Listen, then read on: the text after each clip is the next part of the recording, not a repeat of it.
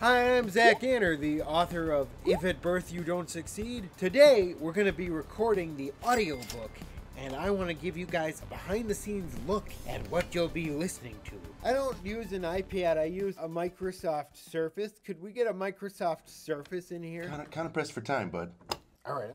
It's 8 a.m. on a Sunday morning. Try that with a little less gravel and glass in the throat. That's my Batman. See, the thing that's cool is you could go straight from a Batman into a Pacino if you just add a hoo-ah. It's 8 a.m. on a Sunday morning. Hoo-ah! Yeah, I'm still gonna need a little more Zach. Are you gonna get Oprah for the Oprah parts, or do I have to read those? I think that would be up to you. I don't know Oprah. What if I just sang some of it? No, I still think we need to stick to the script. I'll read the script, but I'll do it in like a Sondheim type way. It's 8 a.m. on a Sunday morning. The thing that you don't realize when you're writing a book is just how many words you'll have to say when you're reading an audiobook.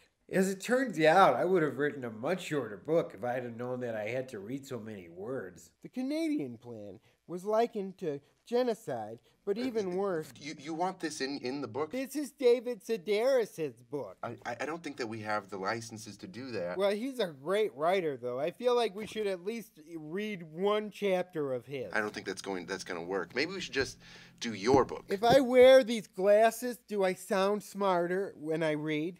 Surrounded by a film crew, comma, shouting jokes into a camera, period. Could you leave out the punctuation? Commas are supposed to indicate pauses. Oh.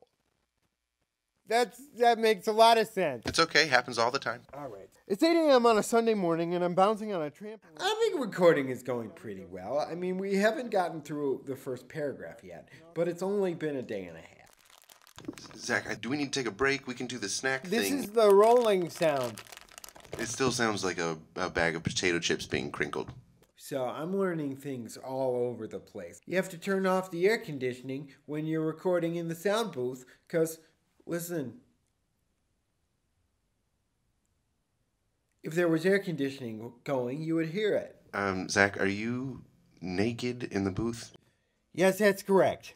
That's what I thought. The sound you are hearing is a nacho cheese Dorito. Zach, could we roll maybe one just normal take? What do you think I've been doing? Maybe we tone it down just a little bit more. Just like completely not creative at all.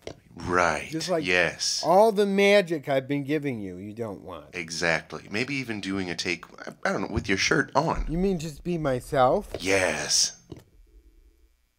All right. It's 8 a.m. on a Sunday morning, and I'm bouncing on a trampoline surrounded by a film crew shouting jokes into a camera. I'm 30 years old, and being professionally silly is what I do for a living. Or at least part of it. How's that? That was golden. All right.